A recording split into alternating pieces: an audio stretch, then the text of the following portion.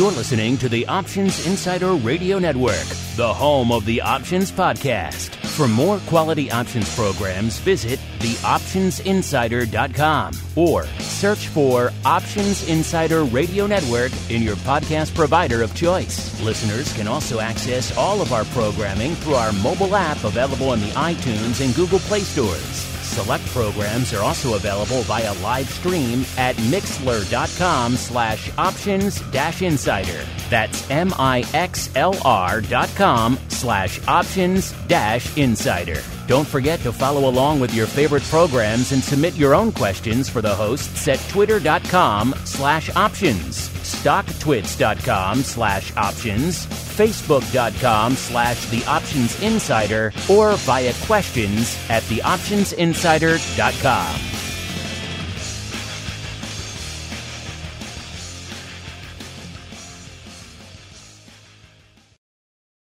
It is a dangerous world out there. Volatility is on the rise, and your clients' portfolios are under assault from a growing number of threats. Simple diversification is no longer enough to shield the assets under your protection.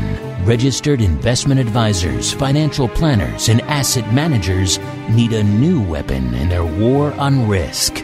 Welcome to the Advisor's Option, the program designed to arm busy advisors with the information necessary to properly manage risk in this volatile environment. From options education, trading strategies and tips, to industry news and interviews, you'll find it all on the Advisor's Option. The Advisor's Option is brought to you by the Options Industry Council. The OIC was created to educate investors and their financial advisors about the benefits and risks of exchange-traded equity options. For more information on how the OIC can help you implement options in your practice, please visit optionseducation.org. The Advisor's Option is also brought to you by SWAN Global Investments. Since 1997, SWAN has been the leader in hedged equity and option income strategies with GIPS verified results. SWAN provides unique and valuable solutions to the inherent weaknesses of asset allocation, offering defined risk strategies that allow upside participation while also protecting advisors and investors against market risk. For more information about our advisor program for separately managed accounts, SWAN defined risk mutual funds, or our proprietary option overlay strategies, please contact Randy Swan at swanglobalinvestments.com. Think outside the style box. Think SWAN when deciding on risk management solutions to market risk. The Advisor's Option is also brought to you by Option Research and Technology Services. ORATS is your source for options backtesting. It's where you turn your ideas into results. Founded on the floor of the SIBO over 2 decades ago, ORATS is a full-service option research firm focused on helping you develop options strategies in line with your investment objectives. With a state-of-the-art backtesting platform, scanning, and implementation tools, ORATS offers end-to-end option strategy development, making the whole options trading process easier. For information about backtesting, scanning options data, including dividends and earnings, visit ORATS.com or email Matt Amberson at matt@orats.com. And now, it's time to learn how to implement options in your practice. It's time for the Advisor's Option.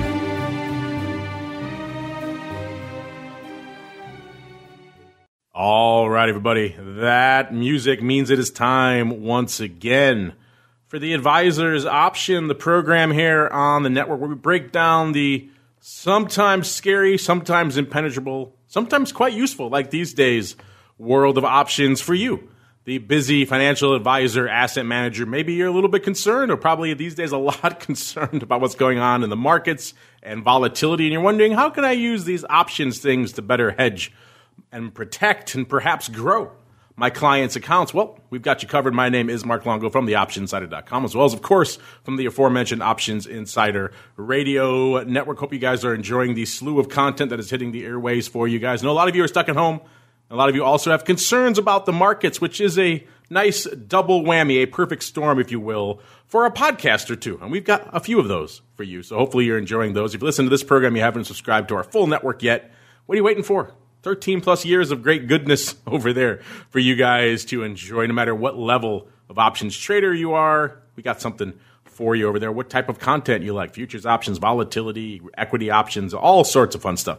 We got it over there for you. And, of course, keep those questions, those comments, those insights coming. We do enjoy hearing from you guys, particularly in these, shall we say, troubled times. And joining me on the program to help make sense of this madness. You know, this show is kind of like my barometer. We do it once a month, and we could just see what's going on, what changes have been wrought in the marketplace over the subsequent 30-odd days. And, man, every time we do this show, it gets more interesting. Joining me to help me break it all down. First, we have from the far northern reaches, the hinterlands of these United States, we are joined once again by Mr. Matt Amberson, the principal and the founder over there at ORATS, a.k.a. Options Research and Technology Services. Mr. Matt, welcome back to the Advisors Options, sir. How are you holding up there in the far reaches of New Hampshire? It's been crazy. I'm looking forward to making sense of all this madness with the best crew in the business, Mark.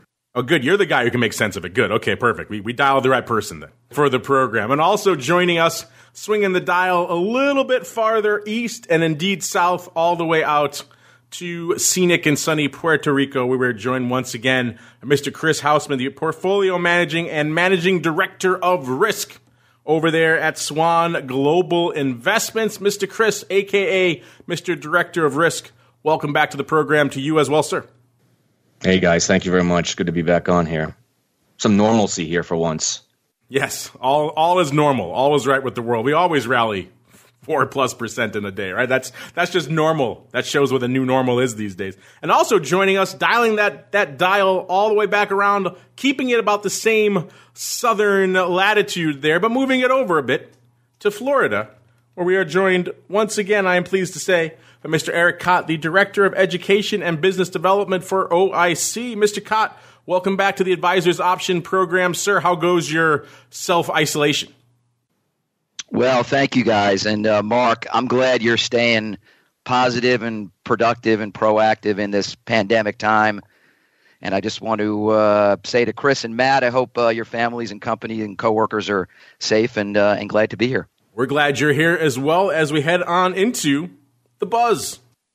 Busy financial advisors and asset managers don't have time to follow the latest developments from the world of options. So we do it for you. It's time to get the buzz.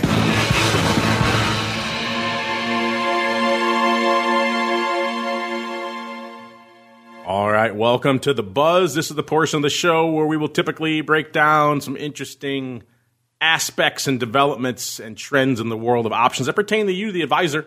Maybe you're not aware of, maybe an event, maybe some sort of study or research.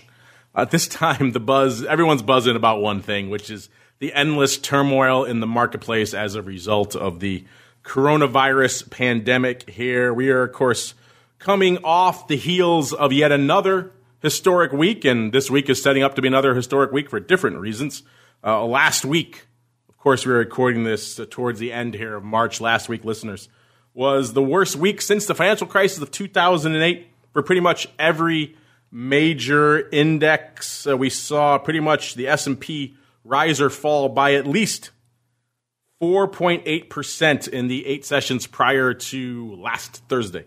I believe that was. That's a streak you only saw back. You have to go all the way back to November of 1929. So pretty much the kickoff there of the Great Depression to find a similar time frame of that. In case you're wondering, of course, we hit level 1 circuit breakers 4 times, halting the market during that period as well. We have now dropped, well, not now because we are in a different paradigm right now, but leading into this week, we had dropped right below the Christmas Eve 2018 lows, which, of course, in the S&P, that was the nadir for the market, if you recall, right at the end, right on Christmas Eve of 2018, listeners. We had a pronounced sell-off starting in October of that year, sold off hard into December. Then we rallied hard throughout all of 2019, pretty much. And it was looking like the bull might continue to 2020. And then other exogenous concerns interfered. On top of that, from a pure options perspective, we are in somewhat uncharted waters. When I first got into this business, and Chris and indeed Matt, we were market makers, and that was kind of the deal. And everyone, even back then, I first walked on the floor of the SIBO in 97. I think Matt predated me by a few decades, let's say. I'm just kidding. And I'm not sure when Chris got in down there, but even back then in 97, everyone was looking ahead to things like the ISE and lamenting the future of all computers taking all the traders' jobs. That's what everyone was talking about even back then.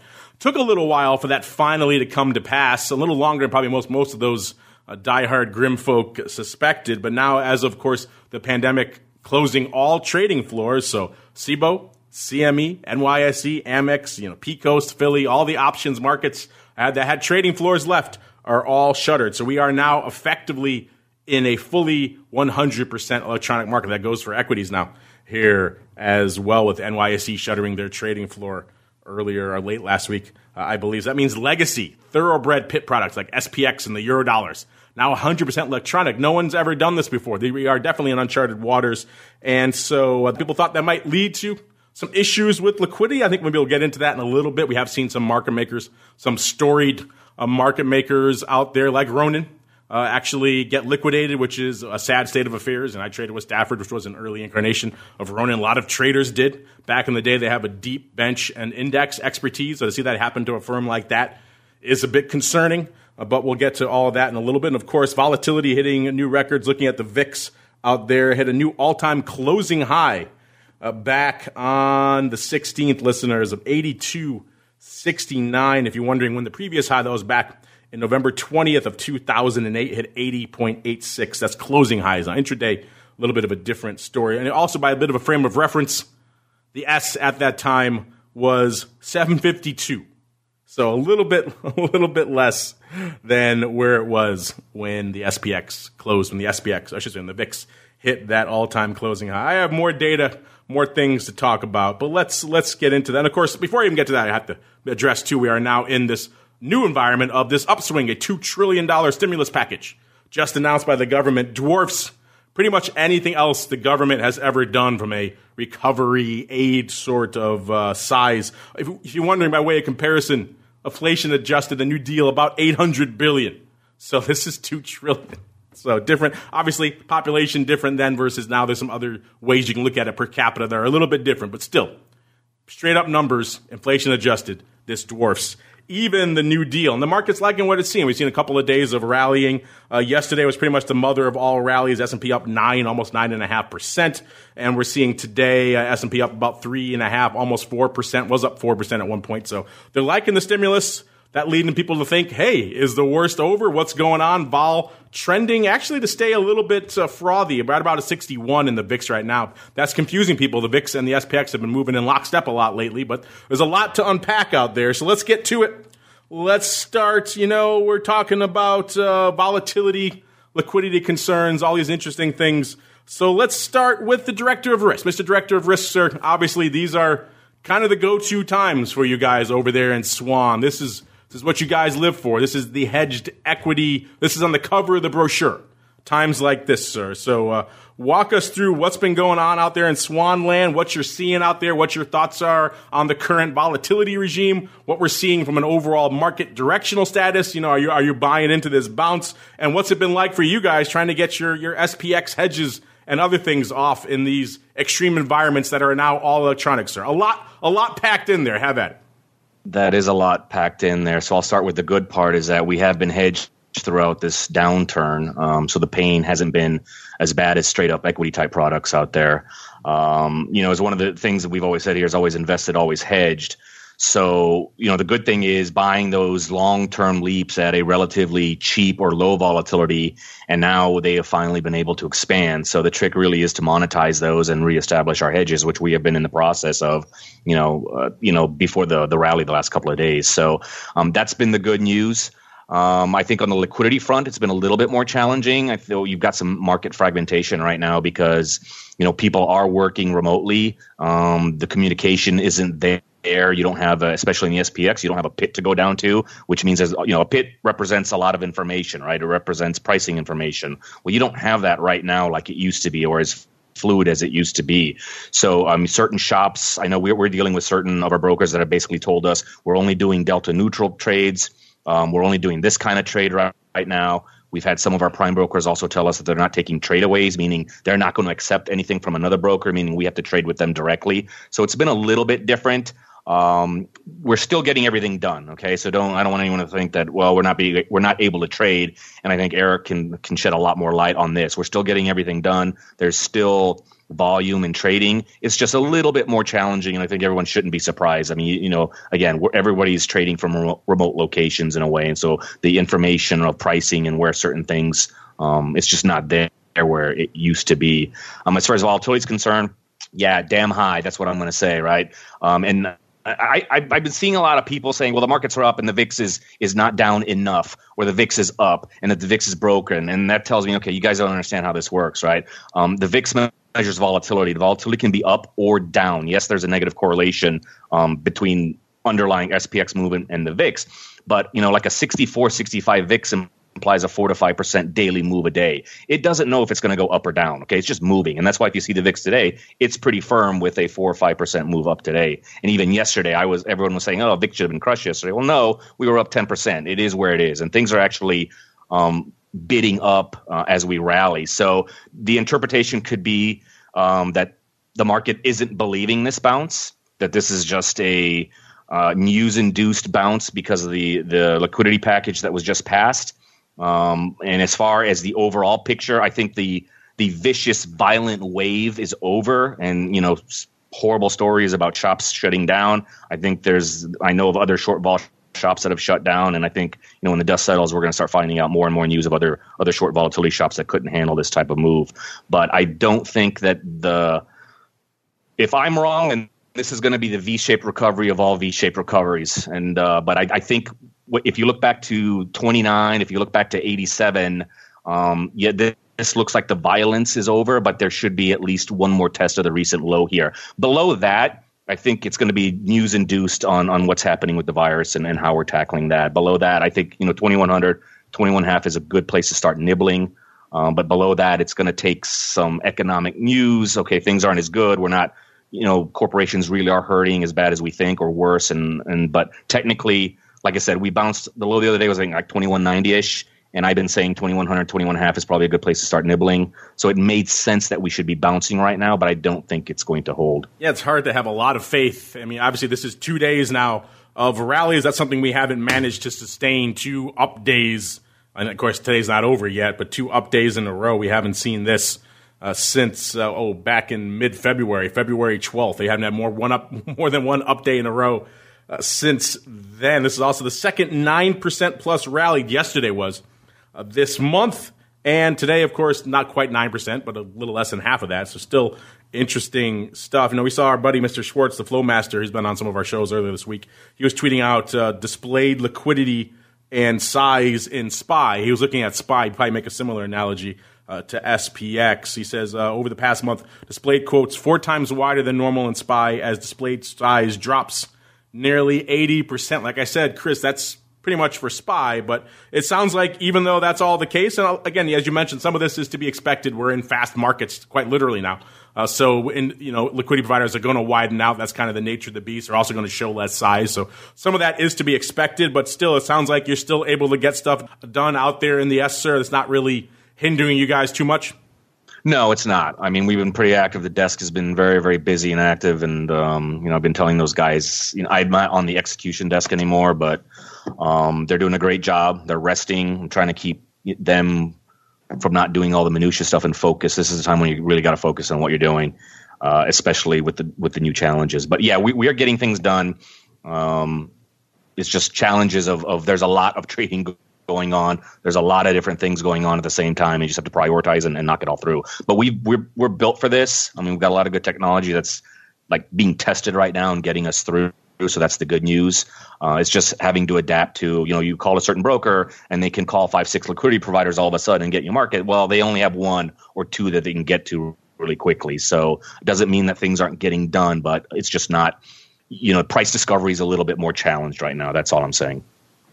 That's a nice nuanced way to put it there, sir. Price discovery is a little bit more challenged. Well, it's someone who's not challenged in these environments is, of course, the man who kind of saw this coming earlier in the year when we were all back in January, kind of hemming and hawing and saying, this seems like the market's really kind of underpricing this coronavirus risk at the time. Volatility VIX was in the low teens. The term structure for VIX futures wasn't really pricing an explosion of vol looking that far out. And it seemed like we were all kind of scratching our heads and saying, this seems like something is off here. And yet Matt waded into that fire. He said, he thinks this is the inflection point everyone's been talking about. This is the moment when the worm is turned. The volatility we're going to see in the future is real. And he thought we were in for a systemic regime change, which, of course, at least for the last few months, we have indeed seen. So, Mr. Matt, all eyes are on you now, sir. You're our canary in the coal mine here on this program. What are your thoughts on everything I just asked Chris? Goes for you as well. What we're seeing on the vol side, the crazy swings, the recent moving in lockstep of the S and VIX, which is throwing everybody into a tizzy, concerns about displayed liquidity, market makers going away. Now, perhaps with this stimulus, is the worm turning? Are you buying this bounce? A lot to unpack there, sir. Have at it in whichever order you desire. Mark, very interesting times we're living in. As you said, back in January, we talked, and I was starting to call that this is looking bad. I was interviewed with Reuters. I said we're going to be down 10 to 20%. I was only wrong on the 20% kind.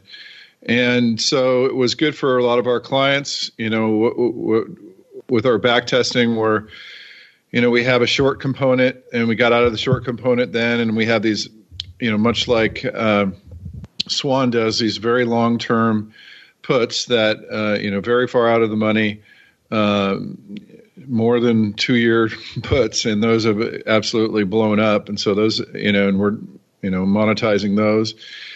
And so, it worked out well. My personal trading, I have a lot of individual stocks that I like, and I buy individual puts on those. So I actually sold out of the stock and then tried to close the puts. But now some of that liquidity, I saw Henry's post and I posted on his LinkedIn chat, and I said that's great for the S&P 500, SPX, SPY, but once you get past that, the widths, the bid-ask widths are just astronomically high. It's a very sad day for me as an old market maker who argued with the exchanges way back in the 90s and 2000s about what they were doing was eventually going to cause what we're seeing right now. It is as bad as I've ever seen it. I mean, that's an understatement. It's just gone. There's so little liquidity in the names past, maybe the top 50.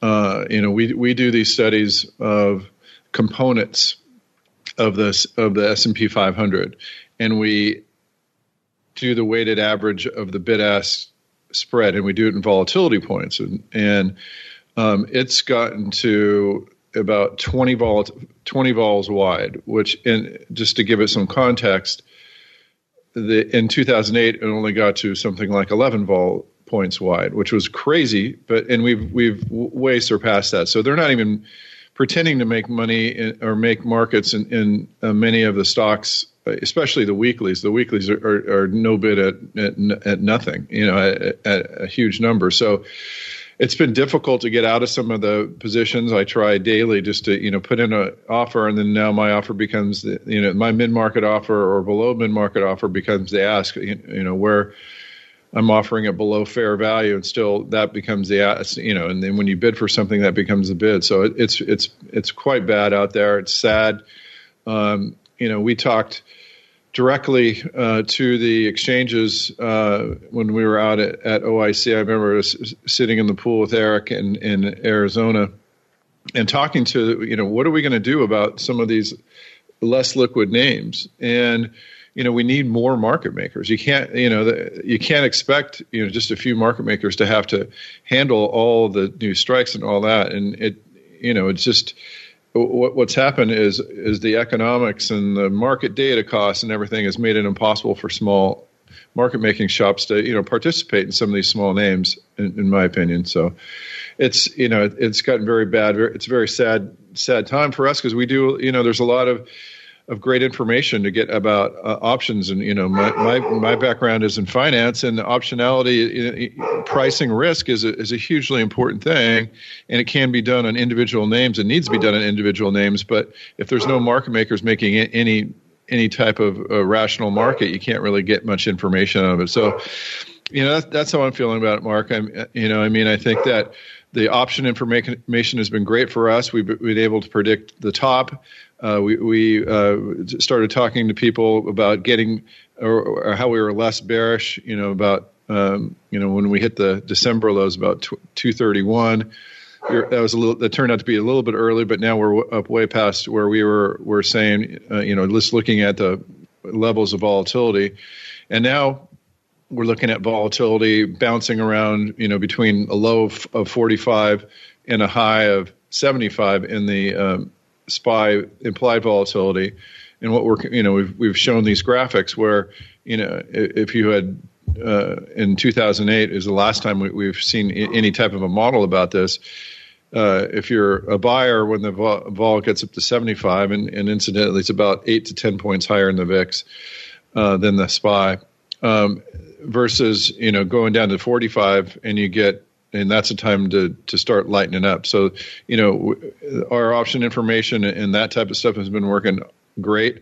And I only wish that we had some better markets. The SPY actually has been a great market, considering they're actually way less wide than they were in 2008. But I'm afraid that's all it seems like that's all they're concentrating on, is just keeping those markets, and the rest of them are pretty hurting, Mark.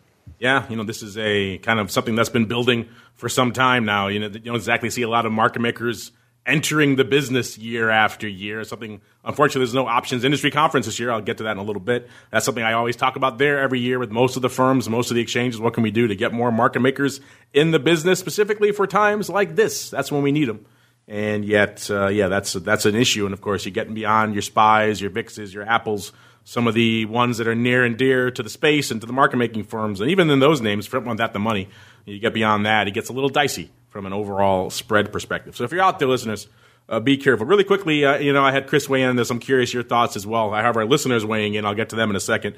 Matt, obviously, right now we're in this kind of near-term historic rally over the last couple of days. Are you buying what the market is selling? Are you feeling this is a bit of an inflection point again, or are you thinking more dead cat bounce territory, sir? Yeah, I'm very bearish. I think that the Fed's throwing everything but the kitchen sink. They're not being honest with what's really going on. I think it's going to get much worse. I would take this opportunity to lighten up, and I'm going to start getting back into the vol as it comes down, and I think it's going to get a lot worse. Unfortunately, I think we're in for a pretty long and pronounced bear market.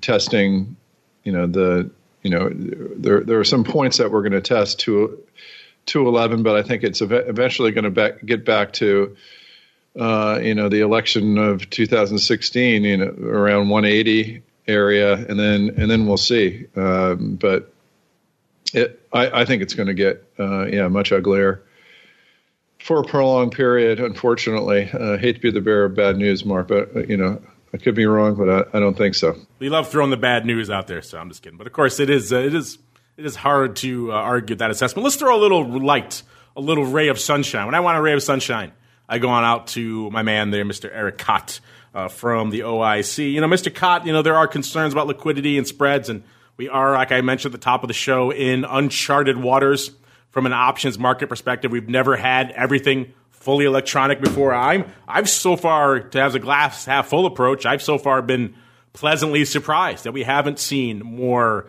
terrible issues. I thought when we first opened up that first Monday, everything was electronic for the first time. I thought that was really going to be just a disaster. There'd be no liquidity, crazy spreads, no volume really going up. Market making firms perhaps blowing out left and right. We haven't really seen a lot of that. We've seen spreads widening out, as Matt alluded to. We've seen, not exactly a great amount of displayed size out there, but still paper is getting done. In fact, a ridiculous, some might say, amount of volume is going up in the option space right now, despite the fact that spreads are wide, despite the fact that, displayed size is not really there. You got to kind of dig into the book a little bit to get any size done. Mr. Cott, cheer us all up. Walk us through some of the records that you guys at OCC have been setting of late from an options volume perspective, sir. Well, I want to, thank Matt and Chris as well, because both involved in the industry. And, Chris really kind of, echoed sort of the sentiment that, it's just taking a little while longer. I mean, look, we had all exchanges trading electronically, as you said, Mark, on Monday, but we've had a lot of efficiency. I mean, these are periods of record sustained volume, for, Mark, for your listeners, two of the highest trading volume and trading days on record. We all four of us spoke last month, which I believe was on Wednesday the 26th, and Tuesday, February 25th, we saw 42.2 million contracts and, about 4.4 million trades, which was at that time the number one record day for OCC. However, we go a few days ahead, Thursday the 27th, we outpaced that with 45.4 million contracts with 4.7 million trades. That was the number one top, single trading day on record. And, it's interesting and coincidental, Mark, that your podcasts, kind of operated in between that window. And then, conversely on Triple Witching we had last week, with 30 million contracts. So the efficiency is there. And I, again, appreciate where Chris sort of said. It just, it takes a little bit of time. I think everybody is trying to figure out this sort of new norm. Also want to, convey to Matt, I think a lot of the analytics and charts that Matt is doing are really valuable to the advisors right now. And I know you're going to talk about that later, Mark, but, from the standpoint of what SWAN does, but also conversely for what Matt does at ORATS, I think it gives a real sort of foundation to advisors as they start to analyze this stuff. So hopefully adding a little bit of bright news. Let's keep the bright ball rolling. Let's stay where we just were, and we'll go back around the horn the other way. Mr. Cott, you're usually on the show, in addition to your volume and your studies, you're usually my go-to guy for the boots on the ground take. What's really going on out there in the advisor space? What are advisors talking about? What are they asking about? What are you hearing at conferences and events and when advisors come up to you? Unfortunately, no one. There are literally no boots on the ground right now. No one can go anywhere. So you're my go-to source for virtual boots on the ground. And you have done just that not too long ago. You guys at OIC have assembled a advisors roundtable, effectively, get a different swath of different people's opinions, people who are out there actually managing money as advisors and asset managers out there who are using options and who get their perspective, get their expertise on what they're seeing, on what they're hearing out there from their clients right now. I know the SWAN folks are actually a part of that, so they're represented on there as well as a number of other firms out there. So give us the virtual take. What are the virtual boots on the ground right now? What are they saying? What are these advisors hearing? What concerns and issues and questions are they coming to you guys at OIC with right now, sir? Well, I'll tell you, Mark, yes, we are fortunate enough that Randy Swan is a volunteer member. We call this the Advisor Leadership Council, and we have representation from many different type of firms, from broker-dealers to registered investment advisors. We're also really proud at OIC to say that we have about 40% of the advisors on that committee are female advisors, so really have a great diversity. I guess the virtual feedback, and we spoke to the group last week, is that a number of these advisors, Mark, have been in the business for quite some time and have already been talking prior to this, kind of how Matt was, and I know Chris as well, his firm, talking to their clients before this about not being complacent, talking about the volatility in the market, having discussions about ways they can hedge some of that downside, talking about managing and mitigating risk. And we have heard from advisors at different firms on this committee, Mark, who said, look, not only have these clients been talking to them, or actually the advisor been talking to them sort of off the ledge, but they've also seen it as sort of a referral. They've actually had clients who said, hey, I have a neighbor of mine that is quite interested in the strategy that you put on. It could have been a collar, it could have been a put spread or something, and their advisor isn't doing that. would you be interested in talking to them? So I think it's separating and differentiating, Mark. We did this Cerulli study years ago, which you were kind enough about, having us talk about on your show. And one of the things that came out of that study was is advisors who are proactive and kind of talk about this stuff differentiate and start to see sort of this referral network come in. So they weren't unprepared. I guess the thing about it is, Mark, is that so many advisors out there are using this buy and hold asset allocation strategy, at the beginning of the year. And now when we have this pandemic issue going on and things are, conversely going down, either they're not maybe picking up the phone or they're just, trying to divert the conversation, where a lot of the advisors who are using option strategies find this to be the real canary in a coal mine. I'm not glad to hear that people are burning up their phones, but from an options, because the concerns are warranted and merited out there, but from an options-oriented perspective, from people out there who are looking for hedging in this environment, this certainly is, the times I've often said, when you're an options-oriented advisor, when you can provide hedging as well as, of course, income and speculation, all the other things you can use options for, these are the times when really you're going to stand out apart from the crowd, and really the times when people are going to beat a path to your door. Maybe people you called 6 months ago and said, hey, have you thought about maybe doing some sort of collar or hedging strategy against your long equity portfolio? Maybe they slammed the phone in your face because they said, look at this, a bull market, why would I need to hedge? Now they're going to call you back and say, hey, tell me a little bit more about that hedging strategy you talked about. I'm curious for you guys, Chris, you guys live in this hedged equity environment day in, day out.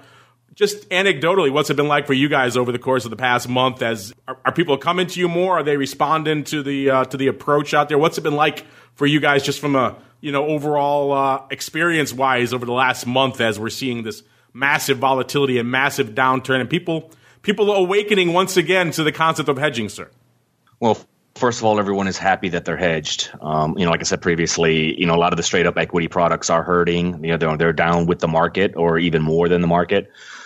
So, this is where we've always said, this is an all-weather type of strategy for a full market cycle. And it looks like we're starting to finally get that bear market phase of that full market cycle, because the reality is over the last 10 years, we skipped the bear market. And I think we're paying for that right now, right? We're getting two bear markets in one. Because we didn't have that normal 4 to 5 year business cycle that we're so used to, or that we've been trained over the many, many years from our textbooks, right? Markets are supposed to do this. Business cycles are supposed to do this. But what have we had over the last 10 years? We've had a lot of disruption in businesses, coming from the FANG stocks, and that has changed things. But that's how it always is. There's always some type of disruption out there, and that's going to warp the business cycle in some way, shape, or form. So I really think this sell-off is really, I think we are catching up on a missed bear market that we should have had 4 or 5 years ago. And that's why it's a little bit more painful right now. So we can never predict these things. We never know, when it's going to happen. And so again, I go back to our motto here: always invested, always hedged. And so, those hedges are paying off right now. And I think what we're really seeing is a lot of overlay clients, a lot of advisors coming out right now that want personalized overlays. It's kind of like, hey, that caller you talked to me about 6 months ago or even 3 months ago, I'm interested now. And so right now, what we have to say is, well, it's not too late, right? All of us here think that this is a dead cat bounce. The bear markets just don't recover. And I just don't think this is going to be a V-shaped recovery. Like I said, if it is, we're going to have to give it some cute name, and because it's going to be the V-shapes of all V-shapes ever. But it's going to take a few months. It's going to take some time. There's still a lot of unknowns out there. And we have been very busy with overlay proposals with people who are like, hey, now I'm worried. And I think I said this on a show a few times ago. It was like when I start hearing more and more people saying, I'm never going to buy a put again, that's when I'm like, you better start buying puts. But it was difficult, because when the going is good, it's difficult to convince someone that something might happen down the road.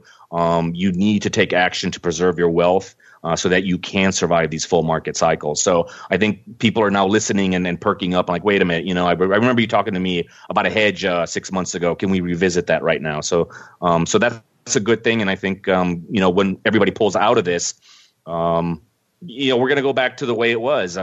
For a few years until something else comes out and the giddy up gets going again. But I think people be a little bit more realistic about their portfolios and understand that hedging is a vital part of preserving wealth over the long run. Yeah, it's kind of the dark side of the business, unfortunately, is when these troubled times are often boom times. From an options perspective, no one obviously wants these circumstances, but these are the times when people do, like you said, pick up that phone call. Maybe they didn't want to take it 6 months ago. Now, hey, I want a custom overlay for my portfolio. So I guess better late than never is the tagline there. And you're right about these V-shaped recoveries, and looking at all these analytics from the journal, this one here from Oxford Economics, and they are predicting, this is a survey of different economists out there, and they are predicting a pretty sharp V-shaped recovery for the latter portion of 2020. And I think you're right, Chris, if that does come to pass, if we do somehow shrug off these broad exogenous shocks to the system that are the coronavirus, and the economy does recover, even though it seems kind of challenging for that, with many large swaths of this country effectively locked down. India now locking down 1.3 billion people, the largest effectively lockdown ever. Kind of hard for the global economy to get churning with those things in place. But you're right, if somehow we do shrug this off, it will be the mother of the mother of the mother of all rallies and all V-shape. This will be not even V. This is just straight up. There's not even a V on the end. It's just a straight up perpendicular line there, which is crazy. Matt, let's take a quick break from pandemic talk. Unless you really want to do more, I'll allow it. But let's give the folks a little bit of a salve, a little bit of a breather here. You are also the keeper of earnings data and earnings analytics. And I know people may say, what the heck, earnings? There's so much other stuff going on right now. But again, sometimes it's a nice salve on the brain to talk about something finite and micro, and something you can actually wrap your head around, rather than the surging swath of this pandemic that seems to grow daily. So let's look back at last season, now that we kind of have it in the rearview mirror. You have your analytics. We were talking about kind of underperformance net, it seemed like, last show for this season. Is that how the season kind of finished up compared to what the market was pricing in versus the volatility that we actually saw? And then perhaps even more importantly, even more excitingly for our audience, obviously we're going to have probably a bit of a crackerjack crazy season in store for us coming up. So what are your thoughts on what we can anticipate for the coming earnings season, sir? Yeah, the last earnings season was, a little worse than, as we talked about, a little worse than normal. We did see, a typical week 4 of the 6-week cycle perform better, but it's been so overshadowed now, because basically that earnings season ended, and then all this coronavirus started. So I can't imagine what earnings is going to be like next season. It's going to, with all the movement in the stock, and with all the uncertainty surrounding earnings, it's going to be let's just put it this way, a very interesting earnings season. One of the things that we do again is we look at all the components of earnings, and for example, the SPY, all of the symbols in the SPY, and we look at what's being implied right now, and that is definitely higher for the next earnings season. Although it is a little bit early, the implied earnings move is higher than we've seen historically. So I think it's going to be a pretty crazy earnings season.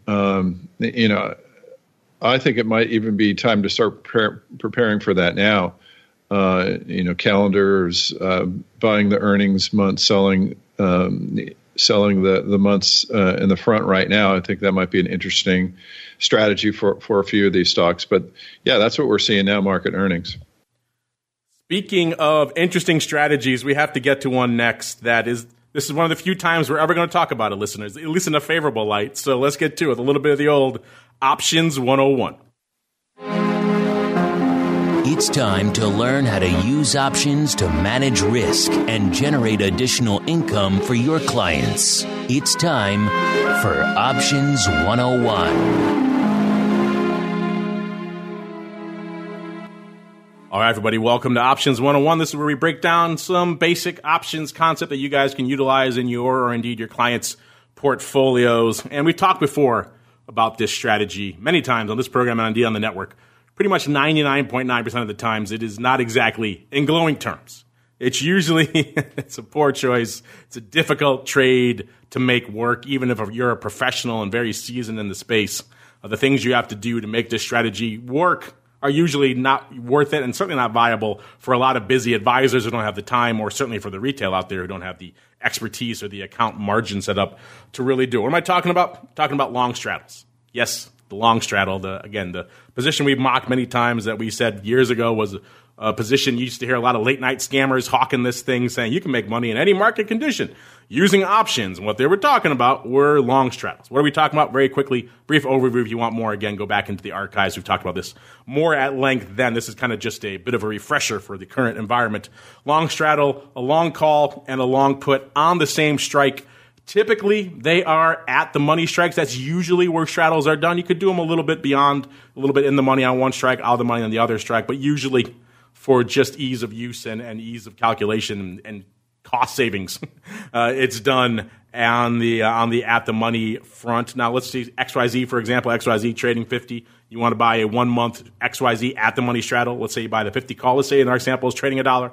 50 put, also trading $1. You buy them both. That's $2. So you can see there, what you get there. You have a strategy that can make money if the market goes up, and make money if the market goes down. You paid $2 though, so you have to move at least $2 net for that to break even, and that's the challenge for it. The upside is that you can make money no matter where the market goes, as long as it goes. It's got to go somewhere.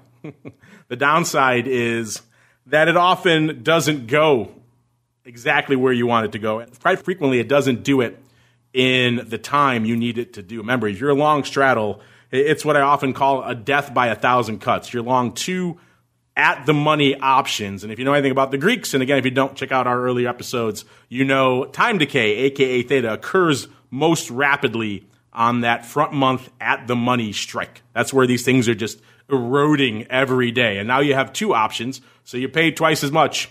So this is not a situation where you could afford to sit around it. You need this thing to happen, and you need it to happen quickly. If it happens at the end of that straddle's life, you may have already lost enough decay where it's not worth your time to do it, which is why we say this is the challenging position. It's expensive, suffers terribly from time decay, and what professionals used to have to do, what we used to do on the trading floor all the time, is do what's called gamma scalp. Sell stock above, buy stock back below that at the money strike, and try to do that over and over again to try to defend this position against the amount of money you're losing to decay, and hoping that at one time you get that nice home run that makes it all pay off.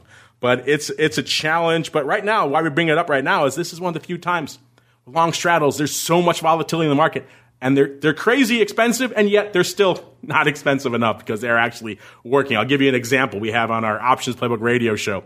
We had our host there, Brian, talk about a long straddle in USO, a stock that was about $6 at the time, an ETF.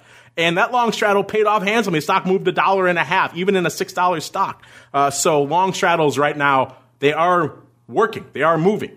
But it shows you also what kind of crazy, unprecedented environment we need to have in order for these things to actually make sense. Chris, I know you have some thoughts on this, so we'll start with you, sir.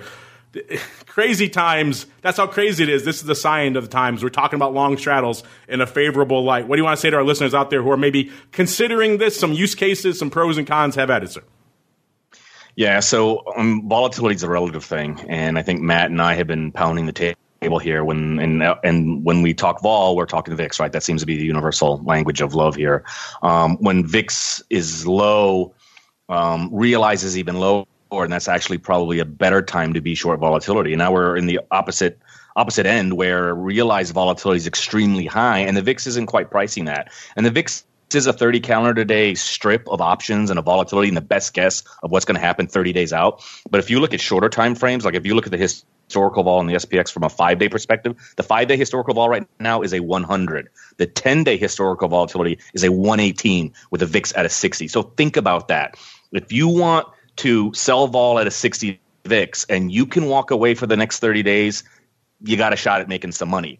But in the shorter time frame, you can buy that straddle right now, and with the historical and realized vol that's happening right now, you can actually scalp away on that. So I think volatility, people are always should be automatically selling a 60 because people have been programmed to sell absolute levels. And what did we do on the floor? What have we always done when we were trading? It's about relative. I have no problems buying a 60 VIX, and some people are going to be like, you're crazy, because I'm in a market environment where I can turn around and sell a 65 VIX or 70 VIX. At some point, that'll shift and go the other way, right? I mean, not too long ago, everyone was selling 12 VIX and making money. So, that's what happens during volatility transitions. And right now we're in a high vol environment, and what you have to do is dust off strategies. You've got to dig into your toolbox to some tools that you haven't used in a long time and say, wow, I've got to use this tool right now for this type of environment. So I'm just kind of warning people that, yeah, it's very enticing to sell that 60 VIX right now, but just keep in mind that you may suffer some pain over the next 5 to 10 days when 5-day historical vol is at a 100 and 10-day historical vol is at a 118. Mr. Matt, talking about digging into that toolbox, sir, what are your thoughts on this tool that's usually buried in the back of the toolbox getting moved to the fore these days, the long straddle, sir? One of the first trades I ever put on was a long straddle, and I went upstairs, and my backers are like, "What are you doing buying a straddle?" And, that sounds about right. Yeah, and so I then I started backing traders, and so we had to be either flat or long. So we would find the stocks that would have what Chris was talking about, the actual volatility, where we could scalp that gamma, where it had the movement. And one of the things that we learned in doing millions of back tests at ORATs is even in high vol environments, long straddles tend to work. The rule of thumb is the market doesn't get volatility low enough in those really dark days when the market's not moving very much, and they don't get it high enough in these types of situations. So exactly what Chris was saying, the realized volatility is so much higher than what the volatility is offered in the market that says opportunity in buying straddles. So, at market heights, that's actually an opportunity. It seems counterintuitive, but that is what happens with some of these straddles. Of course, you have to have rules for hedging, scalping. Sometimes what I like to do is put on a straddle and then if it goes up, take off a couple of the calls, and then so you just kind of get out of the straddle hedging, so you don't have to do the underlying so much. So, buying straddles has always been near and dear to my heart. That's why we do a lot of testing for the earnings cycles, and these are the times when they really pay off, Mark. Yeah, it shows how just crazy and turbulent these times are. Mr. Eric, any thoughts for you? You're out there virtually talking to advisors right now, and your thoughts on the use case for straddles for advisors in this environment, sir? Well, look, advisors will be looking at this sort of anticipating some big price moves, but, I would give some clarity to it, and Chris and Matt sort of having their experience being down on the floor. The advisors that might be doing this typically for their own accounts, a lot of firms would look at this, Mark, as a multi-leg. So it might be a level 2 or level 3 at certain firms. So advisors might not be able to integrate this type of trade. But look, you all three said, at this time, it's something to consider. And we're surely the investor services folks I know are in Chicago and such are getting calls about this. But, I just would say to the advisors that are interested, you've got firms out there like ORATs and SWAN that you might want to seek out a professional when you're looking at this kind of thing. And you want to seek out some professionals for a little bit of our help with your questions. It is time for our office hours. It's time to answer your pressing questions about options. It's time to start our office hours. You can become a part of this segment by leaving a question on theoptionsinsider.com, emailing us at questions@theoptionsinsider.com, or via social media at twitter.com/options, facebook.com/theoptionsinsider, or stocktwits.com/optionsinsider.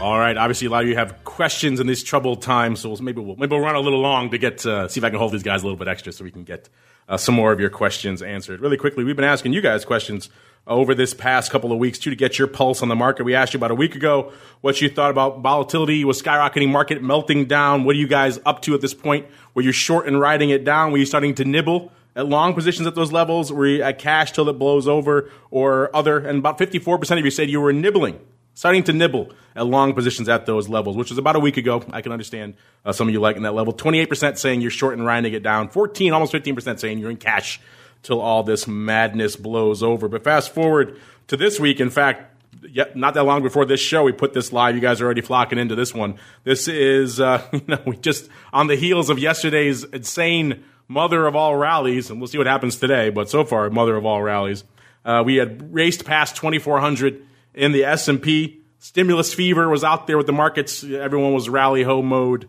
So we thought we'd ask you guys again, similar, broad kind of macro question. Do you guys think this has legs? You think 2,400 in the S&P? Where are we going to close this week? That was the broad question we asked you. It's going to be closing north of 2,400, a.k.a. this upside move has some legs, or south of 2,400, a.k.a. this is a bit of a dead cat bounce, or who cares, I'm in cash. And as of a few minutes ago, again, the votes are still flocking in hot and heavy. We've got about a day left. Listeners, if you haven't played, at Options is the place to go. Make your vote heard. 73% saying dead cat bounce are going to be below 2,400, so it kind of sounds like they're in line with most of our panelists here who aren't exactly feeling the love for this rally. About almost 17% saying this is real, and about almost 10% saying, yeah, who cares? I'm in cash. I can't really fault the latter of you out there either. These are certainly crazy markets for a lot of people. Let's get to some of your questions here. Tilly? Let's go with Till. Till wants to know, the new tax deadline is July 15th. Does that mean the new IRA contribution deadline also July 15th? Not really an options question, but yeah, we'll get to that one too. We don't usually talk taxes here on the show, but that's a big part of what advisors do out there. And yes, the answer is yes.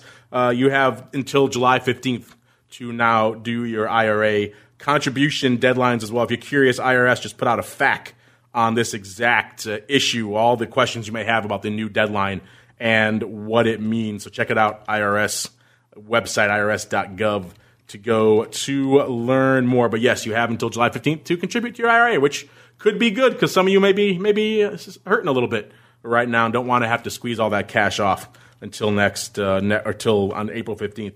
Chris, this is one you highlighted last show. You said you wanted to come back to it on this show. This was an episode we talked about from a question, I should say, we talked about from Alan last show. He asked us, when corporations announce massive surprise dividends, is this accounted for in the options, or is there an opportunity to purchase puts, take advantage of the expected sell-off in the underlying stock? Last episode, we talked about, if they have questions about this, OCC is the place to go. They usually put out a circular detailing there will be some sort of adjustment. So usually that means there's really not a free lunch. But you said you had more to add on this, sir. So have at it. Well, just a little bit here, and maybe we can talk about it again some other day. But I think this is actually going to come into play right now because dividends is one of the inputs into an option pricing model. And so this is asking about, well, should I buy puts because I expect a dividend cut? And unfortunately, we may be in an environment where, we don't know, like Matt said, we don't know what earnings are going to come out are going to be over the next quarter. If companies do need to raise cash, maybe they're not getting enough from the government right now. I don't know what the situation is going to be. But if companies do need to raise cash, well, they can synthetically raise cash by doing what? They can cut their dividends. So that's going to be something to look at. I mean, if you can find companies with poor cash flows on their balance sheet or are not quite getting, the economic stimulus that they should be, or you think they may have to come out down the road, especially if their earnings aren't good enough, where they have to cut the dividends. And in that case, yes, the puts would increase in value because your forward rate is going to decrease, and that does increase puts. So I think it's something that could be in play with what's going on in the marketplace here. But then again, remember, you're not really. It takes some inside information sometimes to figure out whether a company's going to cut dividends. It's kind of a guess, and it really isn't one of the major parts of an option pricing model. So if you're an advisor out there, I'm probably not recommending you to do dividend plays, especially right now with high volatility. To buy a put, fine, you're going to make a little bit on a dividend cut, but the reality is you're taking so many other risks right now with what the market is doing. I'd probably keep it as it's a good exercise to look for, but it's going to be very difficult to predict what options or what companies will cut dividends. I mean, I used to do dividend plays back in the day, and I had where rumors were going out where a certain company cash flows were terrible, guaranteed that they're going to cut dividends. People start putting on all these strategies where you're expecting a dividend cut, and then literally the company comes out and raises their dividend. So it can go both ways. So just be careful. But again, with what's going on right now in the marketplace, there's a lot of opportunity in other things, and I guess you can look at the dividends, but again, there's too many other things going around right now to really focus on small dividend plays, especially for advisors. So you were the div play guy. That was you putting up all that paper. Now I understand, Chris, where all that came from. All right, next up we got quite a lot. In fact, a lot of people have different flavors of this same question. We've been asked many different ways this exact question of late. And understandably, this one happens to come from NNJ66, but a bunch of you have the same question on your brains. You want to know what happens if the stock is halted or exchanges are shut down when I own puts. A lot of people are concerned about this. They have an option on. Typically, it's a put as a hedge that they're writing in about. And hey, the exchanges are halted. The stocks exchange, the options exchanges are closed. I can't close my position even if I want to. What the heck should I do? Mr. Eric, typically I usually send people to OCC for this type of thing anyway, but as it's just so happens, the folks over at OCC, perhaps having a little bit of foresight, thinking they might be getting this question once or twice, have gone ahead and put out a guide exactly for this just a week or two ago called the OCC Unscheduled Market Closings Guide. If you have this question, listeners, and clearly a lot of you do, that's what you want to look up. OCC Unscheduled Market Closings Guide. Just go to the OCC website, and you should find it there. Mr. Cott, are you hearing similar inquiries about this these days? And what are your thoughts about people accessing this Market Closings Guide, sir? Well, I think it was timely, absolutely, Mark, that guide was put out. And I would encourage your listeners and others, to go to theocc.com, OCC.com. I think their questions will be answered. Also to let them know about the 888 options number. I have a question to ask Chris. Is his license plate DIV PLAY? Does he have a div play license plate, or is his cell phone number DIV PLAY? Because I think he should apply for that. If not, maybe Amberson will get that as his cell phone number. But being all kidding aside, I would again encourage Mark listeners to go to theocc.com to access that. That was put out this month.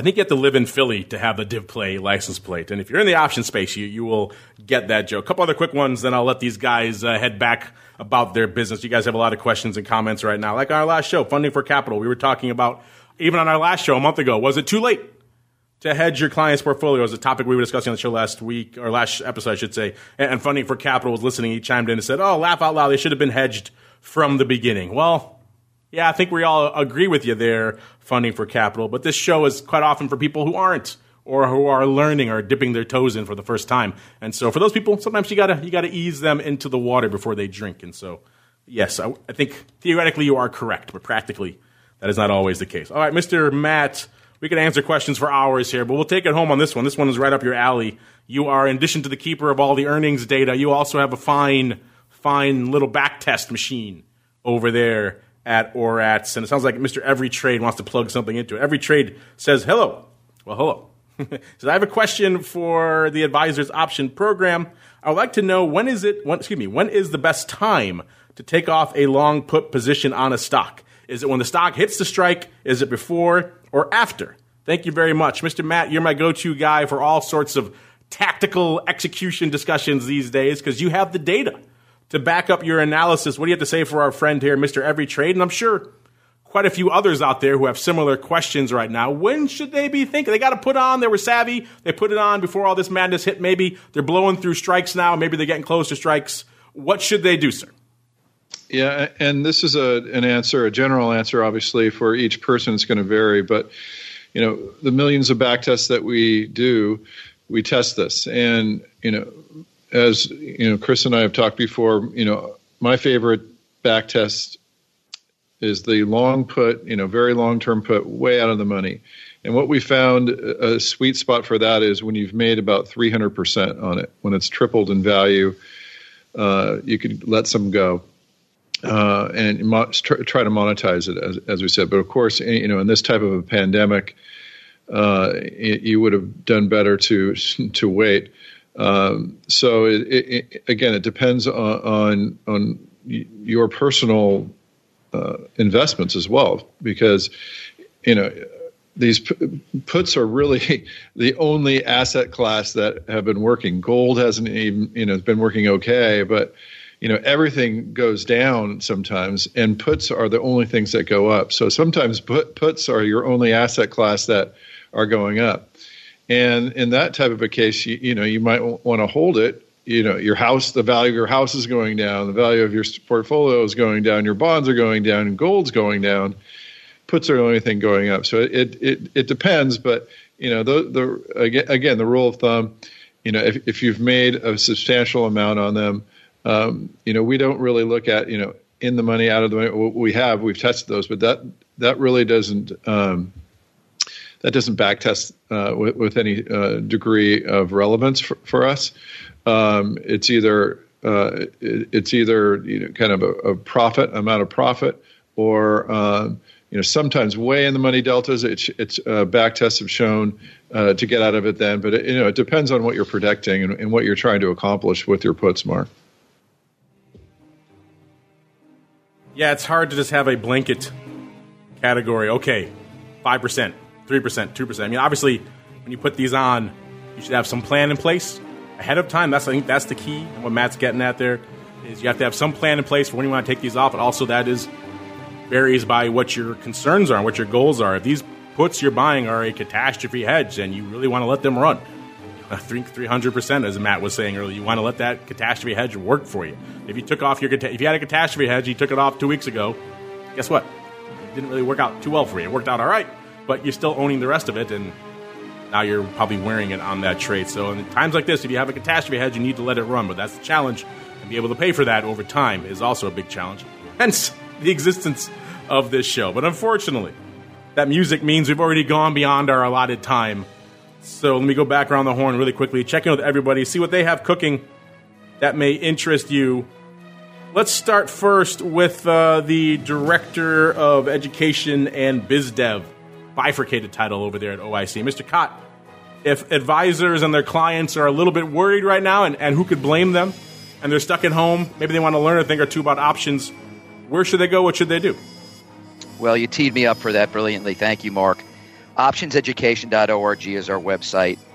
888 Options. I would absolutely emphasize the gentlemen that man the investor services at OIC are excellent. We continue to see very strong registration and attendee numbers for our webinars, etc. So I encourage people to do that. And just a shout out, Mark, to you and Chris and Matt, because at times like these, it's so important to be having these kind of digital outreach, especially for the advisor community. So thank you all. There you go. Optionseducation.org is the place to go for advisors. Click on that Advisors tab there, log in, register, and you can get access to all that great data, which is handy at a time like this, shall we say. When clients are a little bit concerned, you can show them how hedging and these types of things, what kind of impacts they could have on their portfolio. Speaking of hedging, Mr. Chris, what you're going to do when we get right back off this show again, go back to the grind of hedging and trying to monetize and pay for those hedges. So if folks are intrigued by such things, maybe they want a little hedged equity in their lives, and I got to figure quite a few people do, or maybe they want to reach out to you on some of your content, some of the other things you guys have doing, maybe once the 10th boxes resume, maybe you can talk about those, or the blog. What's cooking in the land of SWAN, sir? Well, we always got a lot of great material on our website at swanglobalinvestments.com. A couple of recent blogs, Unlocking the Power of Leaps, which is very appropriate for right now.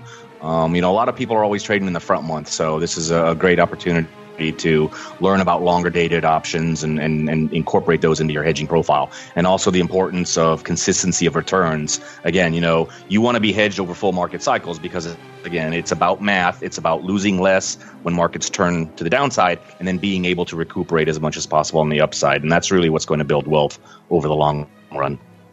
There you go. SwanGlobalInvestments.com is the place to go for all that stuff. You can also find a fun show called The Advisor's Option there, which you might want to check out. I guess if you listen to this, you might like it. But you can see all the other episodes there as well. And, of course, last but not least, Mr. Matt, if I have questions about back testing or analyzing some of my option strategies, maybe I want to reach out to the Oracle of New Hampshire out there on all things volatility and what's going on for vol in the future. Where should I go? What should I do, sir? Yeah, hit me up at matt@orats.com. Appreciate the show. Appreciate Eric, reiterating, looking at these graphs. I think they can be very important for advisors to give a sense to their clients. I've had some of my clients that represent investors call up and say, what's going on? The vol has really come down, but it's, and so I said, here are some graphs. Here's what's happened historically. It really helps advisors, to see historically what has gone on with this volatility and plan some moves and get ahead of it. So, I really think it's important to look at option information, derived option information like implied volatility. We have it graphed historically. I've been posting it on LinkedIn. Link with me there and see what we're saying. I think it's been incredibly helpful for me and for my clients. And then in addition to that, here at ORATs, we got you're going to see some live ORATs, Mark. You're going to see we're on the multicast feed. Real-time ORATs is coming, so that's going to be a lot of fun. Real-time opportunities, implementing these option strategies, scanning, and the like. So exciting times, and it's great to be part of the market. And it's great to be on the show. And Eric and Chris, stay safe. Hope your families and everything are well. Getting in the live action. I like it. Check it all out for yourselves there, listeners. ORATS, that's ORATS.com. And give them a follow on the old Twitters while you're at it, at OptionRats, one of the more memorable handles out there. And on behalf of Matt and Chris and Eric, and indeed myself, I want to thank all of you out there for downloading, streaming, subscribing, for sending in so many great questions. Maybe we'll have to do a whole other Q&A special episode again, because you guys certainly have a lot of questions. There's just a lot for us to get through on a show like this, listeners. But we'll get to more of you, I promise. And we'll see you back here next time for more of The Advisor's Option.